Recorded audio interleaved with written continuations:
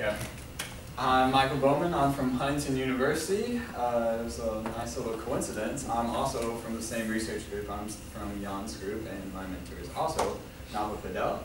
And I'm going to be talking to you today about using copper doped zinc telluride as a back contact for cadmium telluride solar cell applications. So I know you've already seen this at least once today, but I'll quickly go over how a cadmium telluride device works again. So photons from the sun are absorbed in the cadmium telluride layer, and that produces electron hole pairs. The holes will be pulled to the gold layer at the very bottom there, and the electrons are pulled up to the TCO layer at the top. Now the layer that I want you to focus on right now is this thin little layer of copper right there.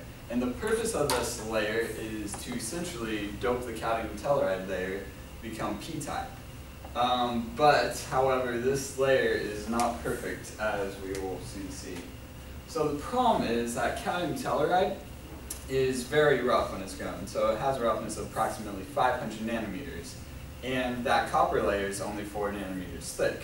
So if we wanted to have a smooth contact between the cadmium telluride and the gold, we would need a much thicker layer in between the two. So the rookie would suggest, well, let's just make a 200 nanometer thick layer of copper. That will work, however, because if we do that, we're going to essentially overdope the cadmium telluride, and instead of having copper doped cadmium telluride, we're going to have an alloy between cadmium telluride and copper. So we don't want that. So instead, we have to take some other material and dope it with a small amount of copper. That way we can have a much thicker layer. And one of the materials suggested for that is zinc telluride. And the reason why is because it shares that common tellurium atom with the CdTe. That way it has a very minimal valence band discontinuity, which is approximately 0.12 to 0.14 electron volts. Other good thing about zinc telluride is it has a larger band gap, as you can see, which prevents electrons from leaking back into the metal contact. Alright, so all the zinc telluride films that I've grown have been done using radio frequency magnetron sputtering, which you've also seen once today. So I'm only going to quickly go over that. So you take gaseous argon and you excite it to a plasma, or using a high voltage radio frequency source. And then the argon atoms will collide with the target, releasing targeted atoms and electrons. The electrons help sustain the plasma, while the dispelled target atoms will eventually land on the substrate.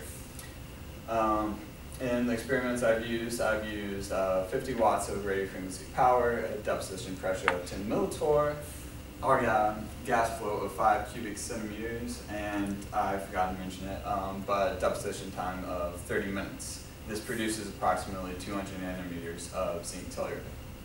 And so the next step was to figure out the substrate temperature that would give me the best zinc telluride.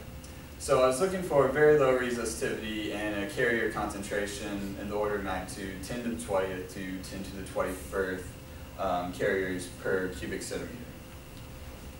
So what I did was I grew 4 films at 4 different temperatures, 25, 200, 250, and 300 degrees Celsius. It's a little bit off the screen. Yeah, 4 films, characterize them, their physical, electrical, and optical properties. And as you can see, the 300 degrees Celsius was the clear winner with the lowest resistivity and the highest density.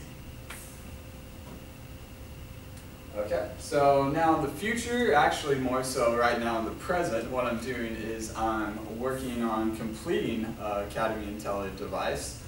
2 in fact, one using 200 nanometers 2% copper dope zinc telluride as the interface between the CdTe and the gold, and another one using just 4 nanometers of pure copper in between the CdTe and the gold. And then I'll be able to characterize the properties of both these films and then compare them, and then I'll be able to conclude some of the advantages and disadvantages of using zinc telluride over pure copper as the interface layer in a CdTe device. Sources, questions? questions for Mike?